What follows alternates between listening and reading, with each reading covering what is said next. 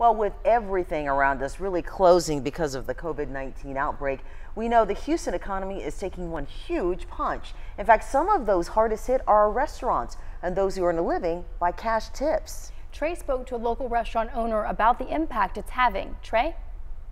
Yeah, that's right. There's no doubt that people in the restaurant industry are really feeling it. Now, I spoke to John Reed via FaceTime. He's one of the owners of Bosscat Kitchen and BCK here in Houston. Now, he's been in the business for a decade now, and he gave me an inside perspective on what kind of impact all of this is having on his business, what he plans to do, and why it's still safe for you to go out and support local restaurants by ordering takeout. Take a listen.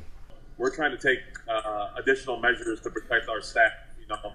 They are more impacted than anybody, and a lot of these guys work check to check. And we have been working on a program since last week. We are not letting go of any employee. We're going to supplement their pay for these 15 days to get them the bare essentials. I refuse to let someone go. I refuse to leave them out in the cold. Not happening. Closing down your restaurant inside, is the takeout orders, is that enough to supplement what you're going to be missing on the inside? Or, how does all that kind of play out or work, No, unfortunately, the takeout to go is going to be a fraction. We anticipate about a 75 to 80% decline in sales over the next 15 days. So the biggest thing right now is, I think what people neglect or maybe don't understand is the restaurant business is highly governed by city and state health departments.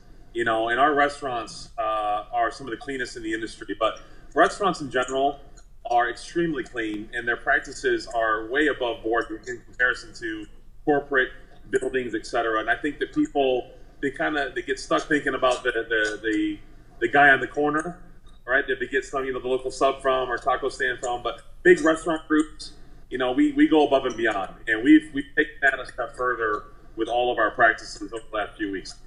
Houston community specifically, I've never met a more resilient city. It's been an honor and a privilege to be a part of the community here, and we've been through this before.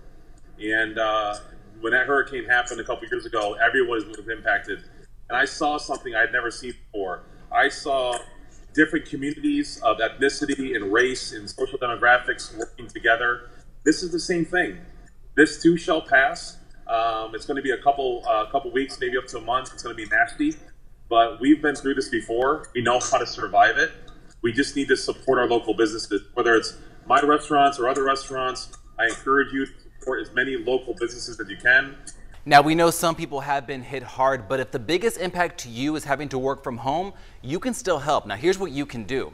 If you spent $20 to $30 a week on lunch, still go out and spend that. Just order takeout instead. Now, you can also buy gift cards and use them later once the restaurant opens back up at full capacity. Now, if the business or restaurant has merchandise like mugs or t-shirts, buy some.